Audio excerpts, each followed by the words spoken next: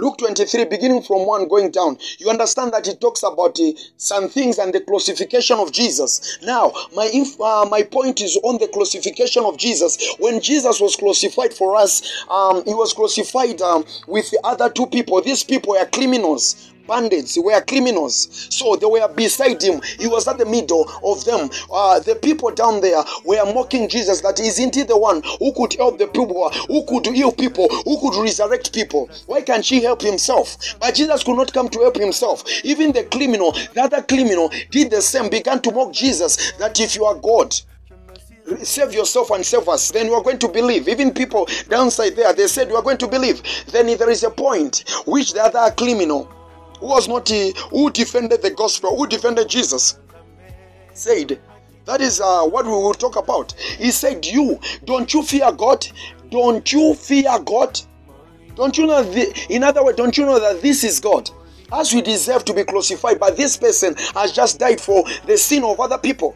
Then by defending Jesus, he said, don't you fear God? Then he said, Jesus, remember me when you come as a king. Then Jesus said, he said, when you come, meaning he meant the future tense. He meant the future tense. But Jesus said, because of the faith, because of the defense that he gave to Jesus, then Jesus said that today I'm going to be with you in paradise. Once you began to fear the Lord, because he said, don't you fear God? That's the reason why Jesus remembered him immediately. They died. They went to the third heaven, which is paradise. Why am I saying third heaven is paradise? When you read in 2 Corinthians 12, you are going to understand.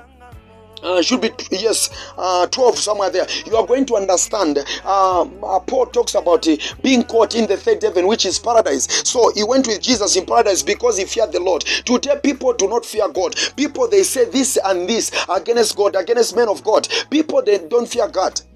That's the reason why fools are everywhere. Fools are everywhere. Psalms 14 verse 1. Only fool says that there is no God. Because what brings the foolishness? And if you are a fool, my friend, you are going to be perished. According to Hosea 4 verse 6, the Bible said that my people perish due to lack of wisdom. So where does this foolishness comes from?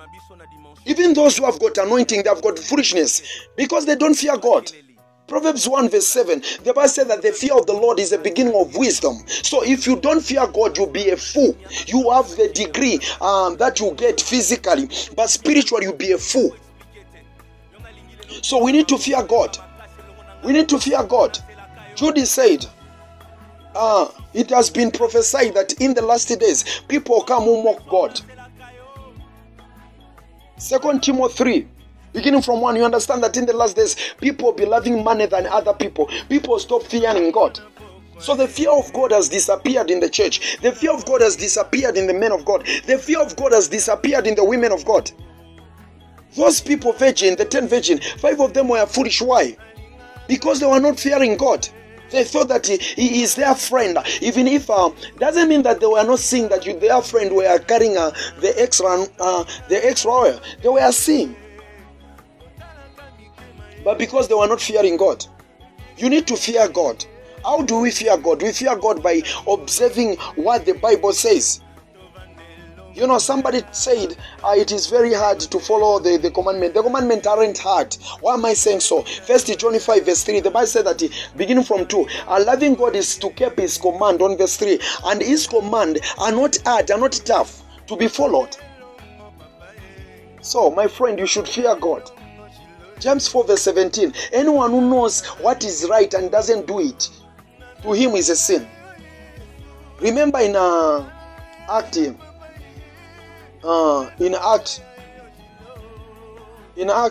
the Bible said that in the past, God overlooked the sin of those people, but today is judging.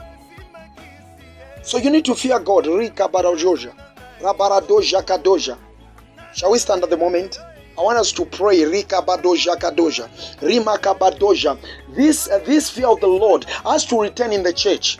This fear of the Lord, which Joseph had. He refused to sleep with Potiphar's wife. Why? Because he feared the Lord. He said, I cannot do such a thing against my God. Lift up your voice and begin to pray in the same.